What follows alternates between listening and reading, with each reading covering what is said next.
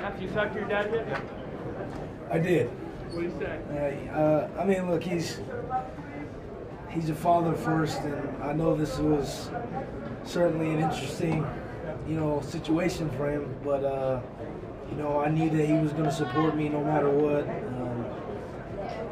Blood's thicker than water. Certainly, as I said all week, my family and I, we have a lot of respect and appreciation for the Rams organization. They'll always mean a lot to our family. We'll always be thankful for every opportunity they've afforded our family. And I know certainly he feels that way, but tonight I'm just so glad to be a Patriot and so thankful for this experience with my teammates. It's truly nothing like it. So what did he say? Well, he said congratulations. He was happy. He had my son. He just said he was proud of me.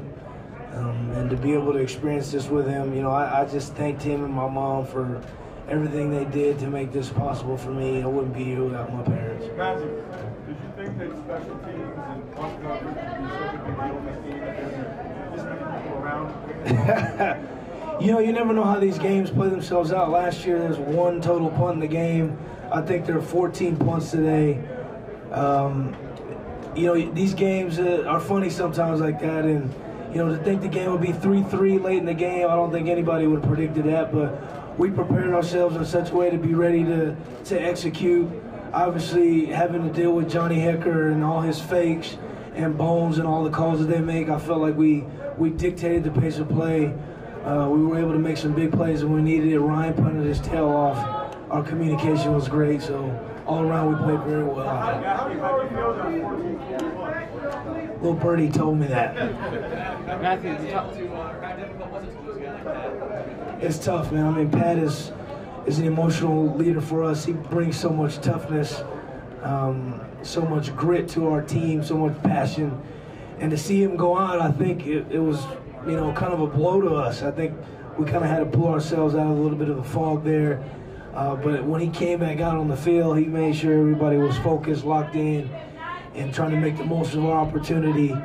His leadership was very important tonight. Matthew, you mentioned last year, and this podium last year was a lot more disappointing. How does this team and you guys come back from that and get here? You guys are the first team to win after losing the year before in 30, 40 years. This character. I mean, I've said it all year long.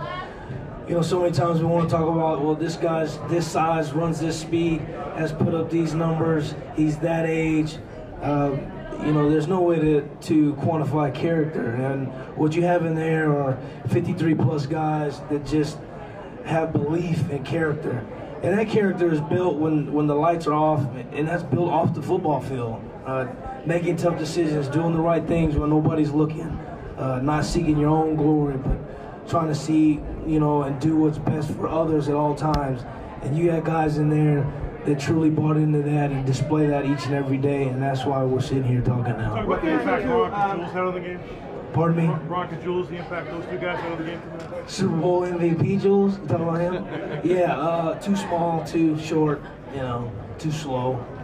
So I'm surprised he won the MVP. Matthew, Jason said that there were signs posted. Counting a punt at the 5-yard line, what goes into that? You did it a couple times. Yeah, Ryan and I, we practice that a lot, and it depends on the situation where we're on the field. We work on that a lot, and again, that's not a glamorous play, but in a game like this, when field position is so critical, it was nice to be able to make those plays to help swing the game. And also Gronk, by the way, I didn't answer that. He played his tail off tonight too. Not bad for a guy who's washed up, right? Matthew, Jason said that there were signs posted all year long. I'm sorry. But the defense. I mean, look, the Rams, their offense has been unbelievable all season long. I mean, they've got some of the most explosive players at their positions across the board. The quarterback, that kid's going to be good for a long time. But the way those guys played tonight, I mean, really unbelievable. For them to be able to compete down after down, keep pressure on Jared, and stay in the face of the receivers, it was really big. Jason McCourty had mentioned that. Best corner in the league. Jason McCourty had mentioned that all year long throughout the building there were some signs that said, "Is the Patriots dynasty done?" Is this the ultimate vindication for you? Well, I mean, we don't do it to say, aha, I told you so. I said a few things in jest here earlier just for some laughs, but, you know, we do it for one another. We don't need the approval of men. That's not what we work for. If you work for the approval of men, you'll never be satisfied. And I think you have a lot of men of faith in this room that are working for something much bigger than themselves. And ultimately, there's only one person's approval, and that's the good Lord's that I want at the end of the day. So. And Matthew, could you talk about Jason and Devin and what they're pumped over here today, man, about just being together? Man, this is so special for their family. For them to be able to be on a journey together the last 31 years, and Jason to have the type of career that he's had with a lot more downs than ups, to come over here and contribute in such a big way for our team and play alongside his brother. You can't write a story better than that. And those two brothers are special men. It's an honor to call them teammates. What gives you that burn in your belly to be that special teammates that you are, and you have been consistent? You know, I like playing football. I just want a job, so whatever they ask me to do, I'm gonna do. Man, this was it for